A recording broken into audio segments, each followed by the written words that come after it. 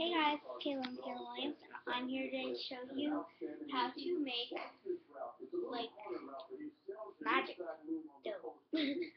So, let's get started. So first, you will need, like, a set of tablespoons or teaspoons or stuff, a cup of cornstarch, a little bowl of water, and a bowl.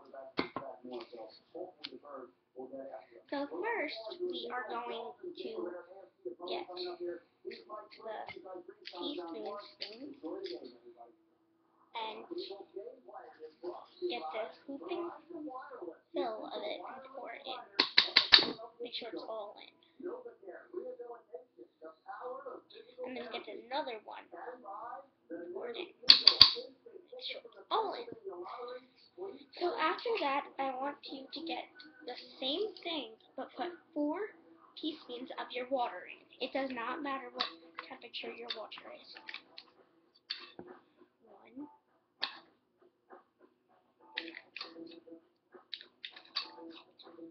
Okay, so I did that.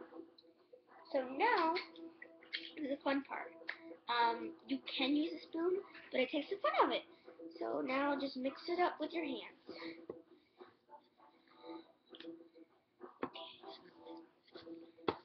You should use one hand because you should need another hand.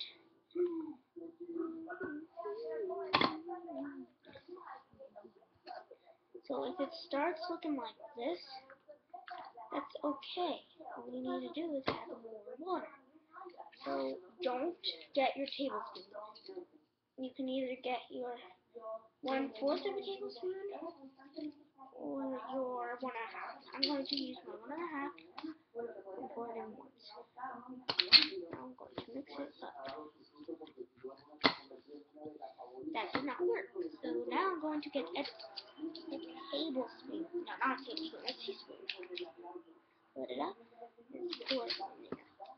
There we go. It's getting the consistency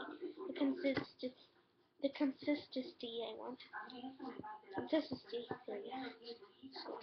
So when you run through your bowl, that's what it should look like. You could add food coloring, but you would need gloves so your hands don't get stained. So if it looks like this when you pick it up, and it falls like that, that's okay. But if you want a better consistency, just keep adding cornstarch. And an easy way to get it off, the stuff off, without using a paper towel, just rub it against there. Just rub. It looks like liquid, like a slow, runny liquid. See? But it's actually not, so I have it. Get it, pick it up. It's hard when I pick it up, and if I run my fingers against it, it's not liquidy, see? It's really cool how cornstarch and water can do this. Like, yeah! So now, I'm going to get more cornstarch. So, not a lot, yeah, 1/4 of a tablespoon. And put it in there. And don't do heaping, just make sure it's just enough. Like this. Okay, and then dump it in there. Okay. So I did that. Right. Mix it. Should get the consistency I want. Consistency. I don't know how to say it, I really can't. So I should do it one more time. Just one more time. And maybe not even 1/4. Maybe I'll take out a little.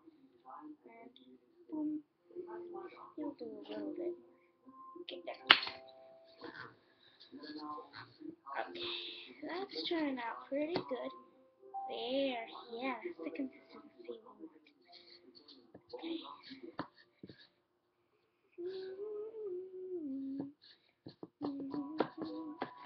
And sometimes it can be messy. See, look. And if I pick it up, it's not really that messy, but it can be. So, yeah. My throat hurts and I'm really sick right now. And I'm inside. It's dark out. So yeah, and it's snowy. So well, not snowy, but it feels like it's snowy outside. So now it's a better consistency. It's not as liquidy as before, but it does melt in your hand, and it's really cool because it's a consistency. Yeah, I said it right. The consistency of the gooey I want. So yeah. Okay, so this is pretty much my video on how to make magic putty, melting magic putty. But that's a good name for it.